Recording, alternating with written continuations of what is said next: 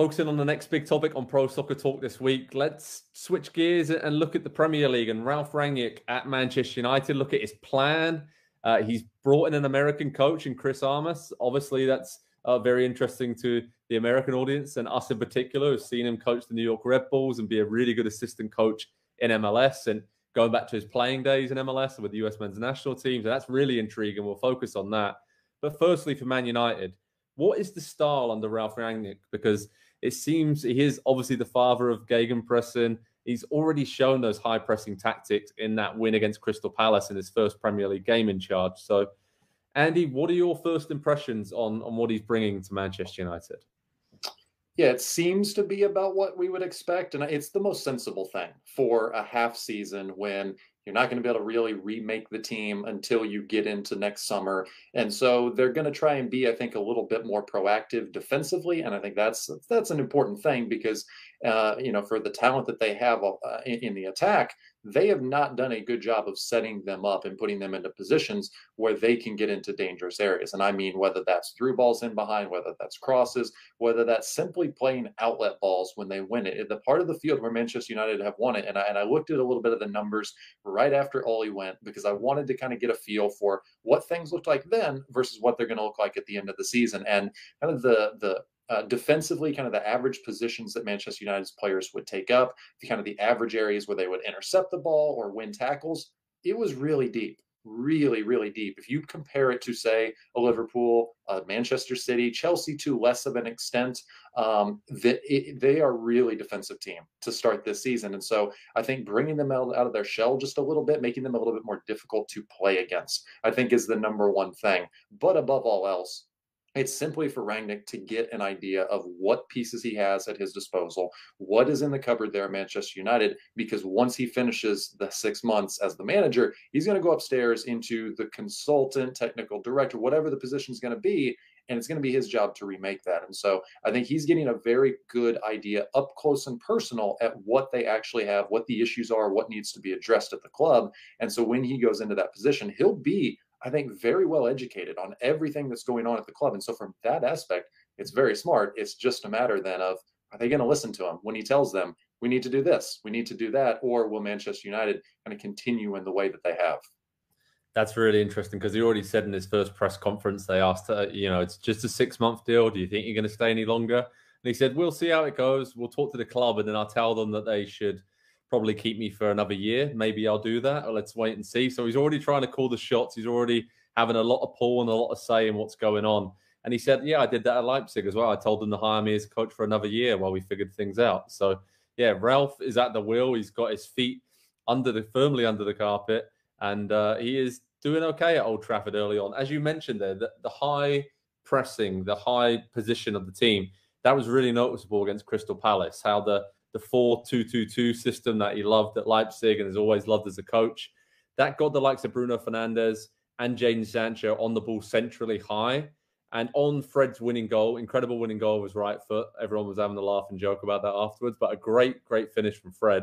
But to me, when I paused that on the highlights when I was watching it back, and if you actually look at that attack, when Greenwood had the ball and played it back, there were 5 Manchester United players, very, very central, very narrow, against 6 or 7 Crystal Palace players. And committing that many men forward allows United to have their best players on the front foot and just able to create chances. And yes, it does leave you a bit susceptible in the counter-attack, but they have enough good players that if you get them in the right positions and well-organized, which Rangnick is very, very good at doing, then they will be able to figure it out. And defensively, they're going to have to improve. They got a few shutouts.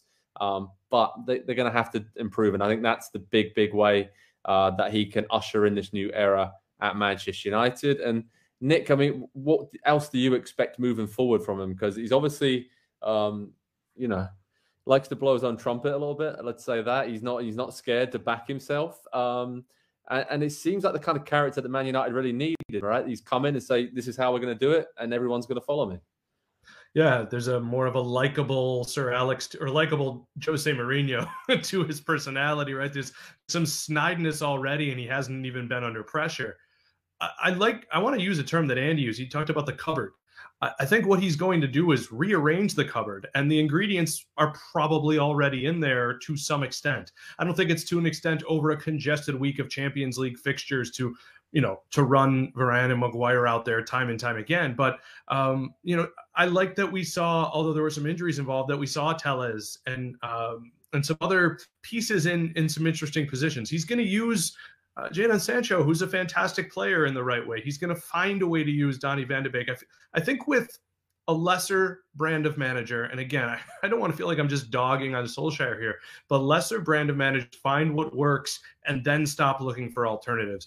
We go back to that cupboard. The ingredients are going to be separated to in neat order of how he would like to use them, of what he needs when one of them goes down. And I just think we'll see more logic to how Manchester United attacks opponents, how they defend opponents, how they're organized, and how the changes are made. And if he can continue to keep that sort of Ole Gunnar Solskjaer, we're Man United and we're good while they're at it, then the recipe is there for them to be a top 4 team this year, or, because I don't think it's an and proposition, make a significant run in the Champions League. Absolutely. I don't think United are going to be that exciting to watch, right? They're going to be organized, they're going to be well drilled, it's going to be a good machine, but it's not going to be the crazy games you've seen under Solskjaer, the wild comebacks. That's not Rangnick's idea of a good football team and how things should operate. And he's already starting to reorganize behind the scenes, isn't he? Because like we said, he's in for 6 months as the interim coach. Then after that, it's already been agreed he'll be in at United for 2 years in an advisory role, whatever they're going to call that, sporting director, technical director, whatever kind of term they come up with. He may end up coaching the team for a bit longer. We'll wait and see on that. But there's already some new appointments. There's a sports psychologist that he's appointed. And then for us, really interesting to see Chris Armas come in as the assistant coach, which is a huge opportunity for an American coach who was fired by Toronto FC earlier on this year. Obviously had a good run as New York Red Bulls assistant coach and then moved into the head coaching job. And I know they won the Supporters' Shield in 2018, moved on from them pretty quickly. So, Andy, what do we expect from Chris Armas? Because this is a really intriguing appointment and this is a great opportunity for him, even if it's only short term, to show what he's all about. And he obviously knows Rangnick well from the Red Bull family of clubs. And that seems to be key in this appointment, doesn't it? Well, and that's where I would start is, we've said all these really positive things about what Ralf Rangnick has done in his career and what we think he could possibly do at Manchester United.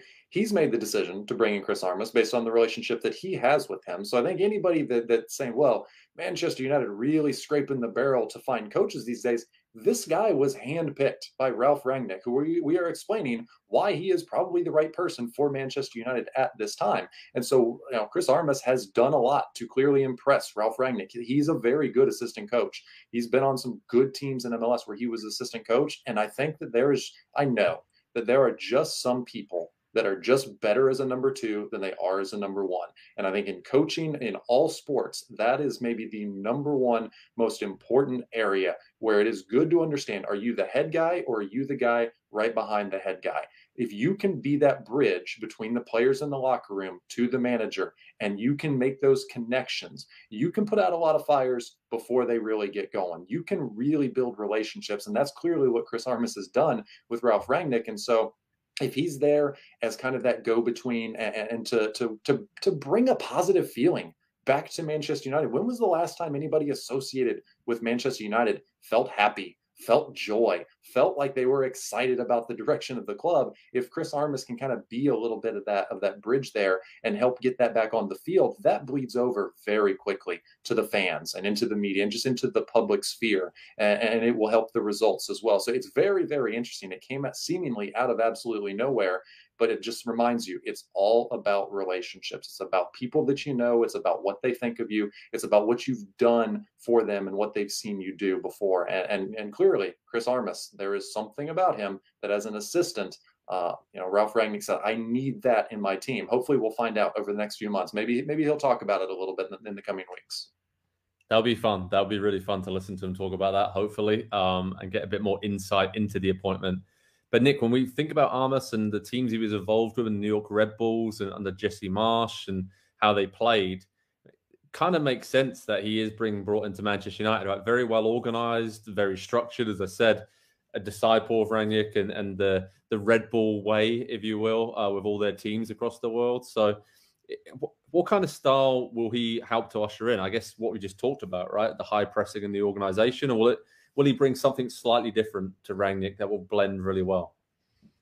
Yeah, I don't know. I think when I think of the Red Bull apparatus, of which you cannot help but think of Rangnick and Armas and Jesse Marsch and all this, I think of component parts that are the sum is the, you know what I'm talking about, the old sum whole thing. I'm not going to say it right, so I'm jumping ahead. But I think about that, and if you can take Manchester United's talents and do that, where the whole is greater than the sum of its parts, then you've got something special. Because I think that's what Sir Alex did so well. These were teams that had exceptional players and still outperformed itself, unless they ran into a machine like the best Barcelona team of all time, and that's when it outran them. So that would be my hope. When I know I've mentioned top four a few times, and now Conte's at Spurs, so it feels a little less automatic, but they're going to work. He's going to use them in the right order. And if Armas is the guy behind the scenes, I've talked to so many college players over here in the United States, and they all want to give the assistant more credit than the head coach, because the head coach is the one who pulls them out of the game.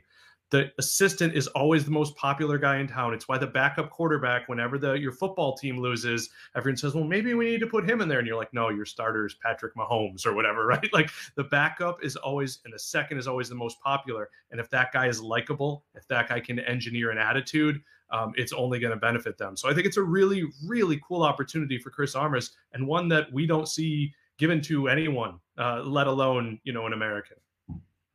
Yeah, it's going to be fun from an American perspective to see how he does. And hopefully it just opens the door for more opportunities for American coaches in the Premier League and throughout Europe. Speaking of that, Chris Armas's old boss, Jesse Marsch, who they worked together closely at New York Red Bulls, he was fired by RB Leipzig recently.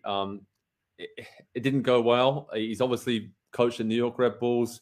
RB Salzburg, went to Leipzig, made the journey all the way through the Red Bull family.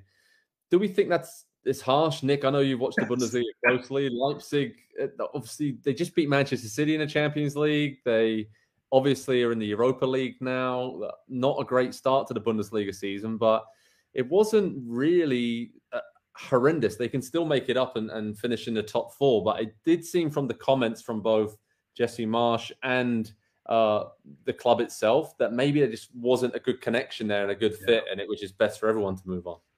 That's the only thing I can really get with. I understand that they're lower on the table when they'd like to be, but they've sold so much talent over the last few years. And this summer, they lost two incredible center backs. Upamecano is showing us just how good he is at Bayern Munich. Ibrahima Konate, I expect to see him play more for Liverpool, but those were big sells. And you can't just, at some point, we've talked about this before with Salzburg. And ironically, maybe when Marsch left Salzburg, the conversations that we had were, was he going to have the cupboard run out at Salzburg? Because you can't just keep hitting on every transfer.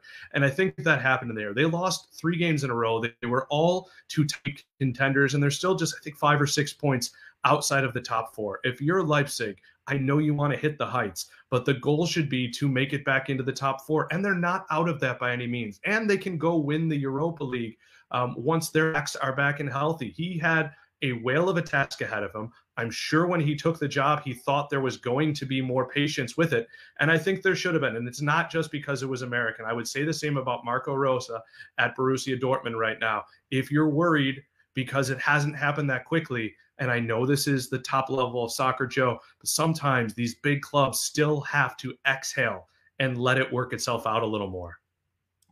Yeah, definitely. Let's see how things work out for Jesse Marsch. Maybe he'll turn up at Manchester United and link up with Ralf Rangnick and Chris Armas again. That would be quite something, right?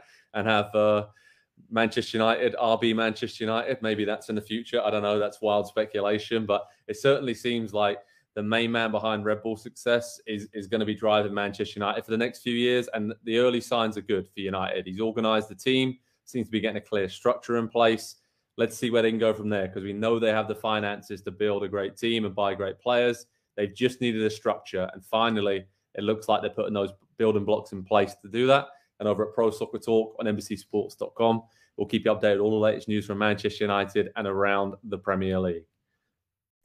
Hi there, I'm Rebecca Lowe, studio host for NBC's coverage of the Premier League. Don't forget to hit subscribe to watch highlights all season long, and be sure to tune in for Premier League mornings every weekend at 7 a.m. Eastern. And for even more content, head over to Peacock, where we've got live games, original series and a dedicated round-the-clock Premier League channel featuring studio shows, classic matches and much more.